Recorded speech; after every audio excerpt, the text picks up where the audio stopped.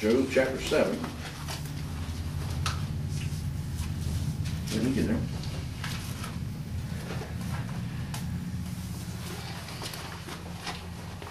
We'll read one verse, and then we'll go back and read several more.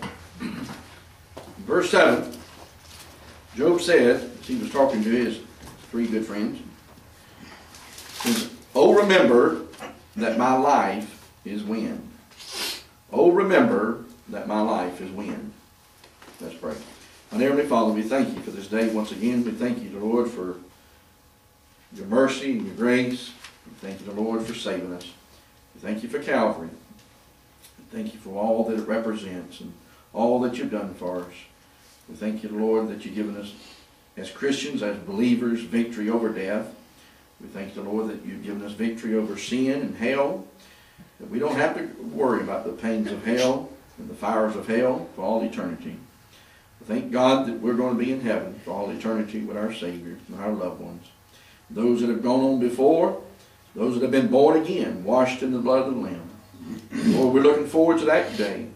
Lord, when you call us home or you come back and take your bride away. Looking forward to it. Can't wait. And I pray to God that you'd help us until then to be faithful, giving out the gospel of Jesus Christ. Because, as Job said, my life is wind. I pray that you'd help me this morning as I preach, something that you laid on my heart concerning what all we have experienced this week. I pray that you'd be with us in Jesus' name. Amen. Job said, in Job 7, verse 7, "Oh, remember that my life is wind." If I had to title this message, it would be, "My life is wind." Let's go back to verse 1. Then we'll stop there in verse 7 and we'll look at a couple other passages. Verse 1 it says, Job again was talking to his friends here, or what they call themselves as friends.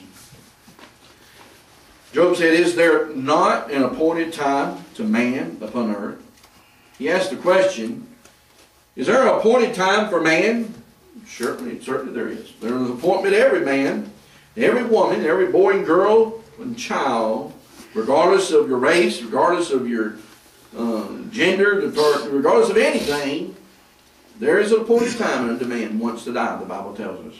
And that's what Job is asked here. Is there an appointed time to man upon earth? Certainly there is.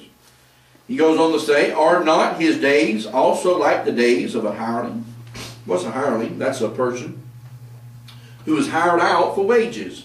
A person who is promised to work, and he said, "Well, I'll work for this amount of money, and I'll show up, and I'll do my job." Is there not his days also like the days of a hireling? Certainly. "As a servant earnestly desireth the shadow." What is that? A servant desireth the shadow. That means he desires for the sun to go down so he can get a little break and get a little rest.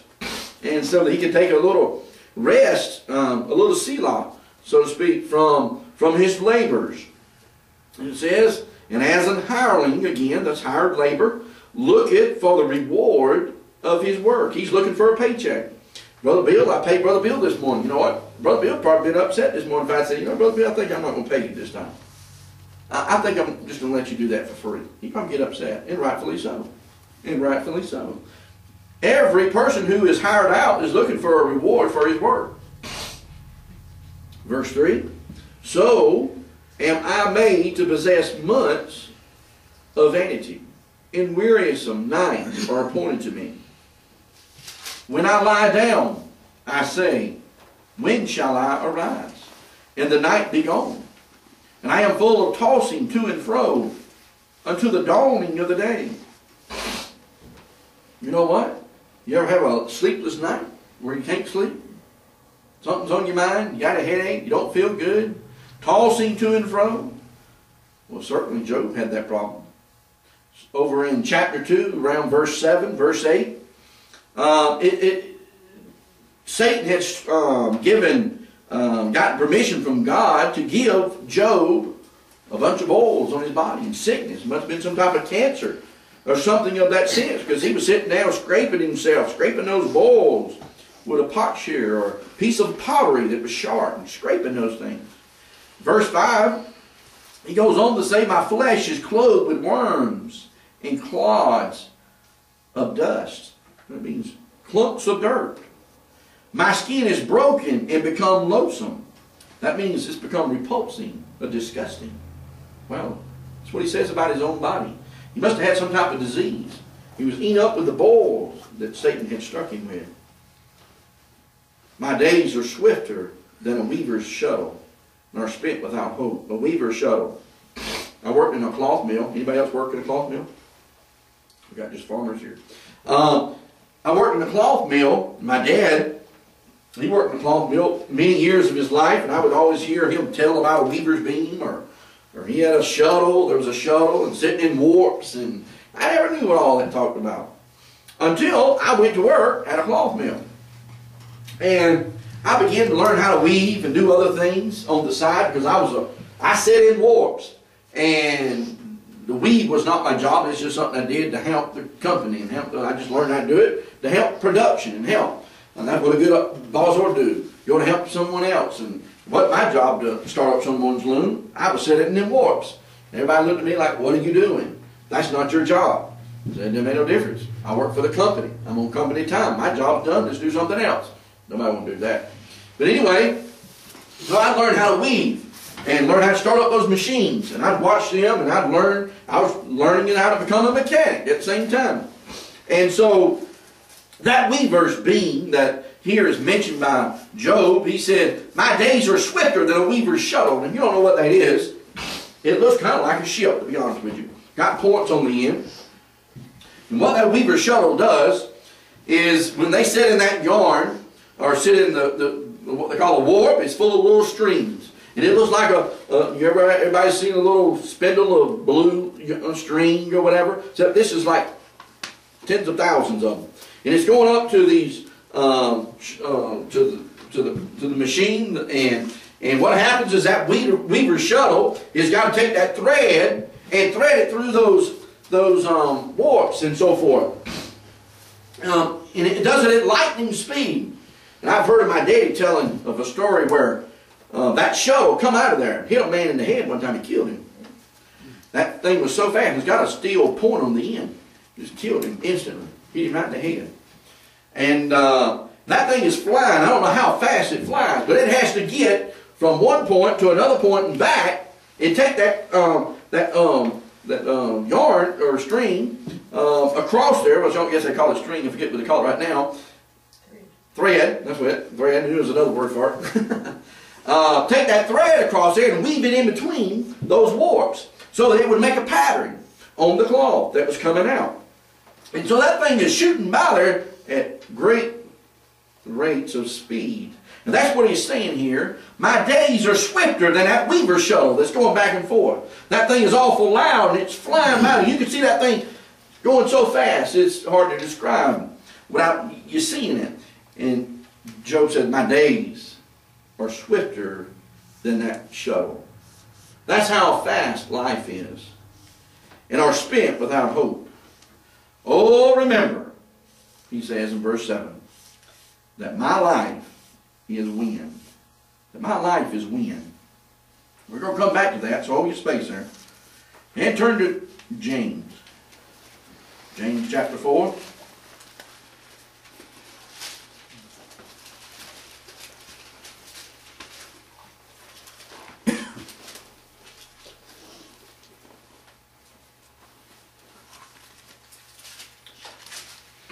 James chapter 4, verse 13. James talks about the same thing as other writers of the Bible does. We're going to look at just one more after this. James said, go to down, ye that say, today or tomorrow we will go into such a city, and continue there a year, and buy and sell, and get gain. Whereas ye know not what shall be on the morrow. For what is your life? What is it? Well, he don't answer it.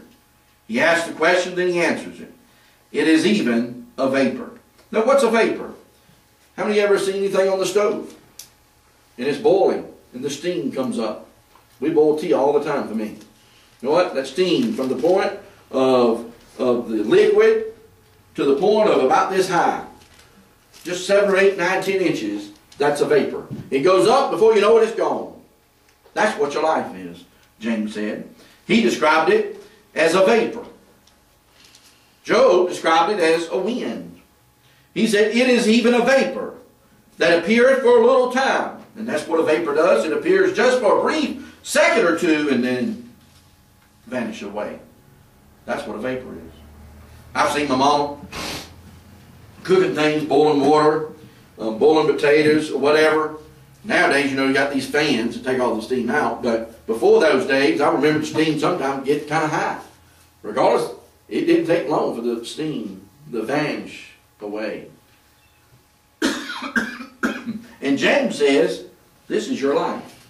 This is my life. Well, what you ought to say, instead of saying, I'm going to go to now and do what I want to do, and tomorrow we will go to the city and buy and sell and trade and do all, what you should be saying is this. For that you ought to say, if the Lord will, we shall live. Why should we say that? Because our life is just a vapor. Before we know it, it's here and then it's gone. For this you ought to say, if the Lord will, we will live and do this or that. But now you rejoice in your boasting. All such rejoicing is evil. You know, I was talking to Mr. Jack yesterday. I don't know if you heard me. He paid me any attention. You don't probably pay me no attention. I understand that. I'm much younger than he is. Yesterday I was talking to him on the hill. He took a break a second from weed eating. And I said, Lord willing, we'll see you tomorrow. That's just something normally I try to do. Because that's what the Bible teaches. Lord willing, I may not see him tomorrow. He could have had a heart attack tonight. I could have had a heart attack tonight.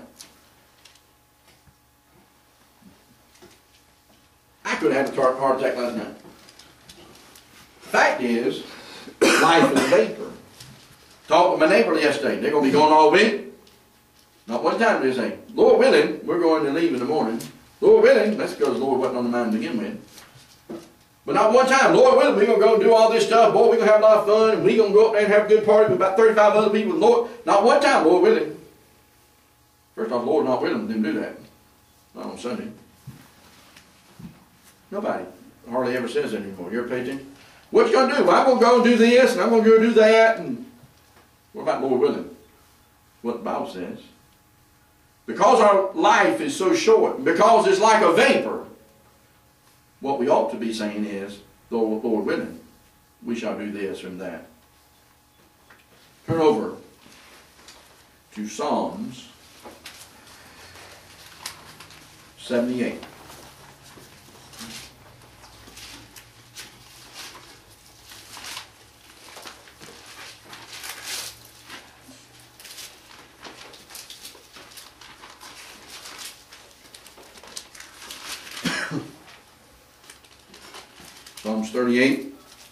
Psalm 78, verse 39. This is the Lord talking about the children of Israel.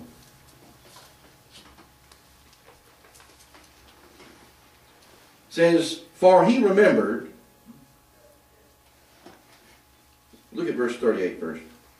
But he, talking about God, being full of compassion, forgave their iniquity, and destroyed them not. Yea, many a time turned he his anger away. Yes, he did. And he has done that for us. And did not stir up all his wrath. Boy, you hate to see the wrath that God stirred up. Why? Because, or for, that word for means because. For he remembered that they were but flesh. Maybe this is the justice, just God Mr. Jack was talking about earlier.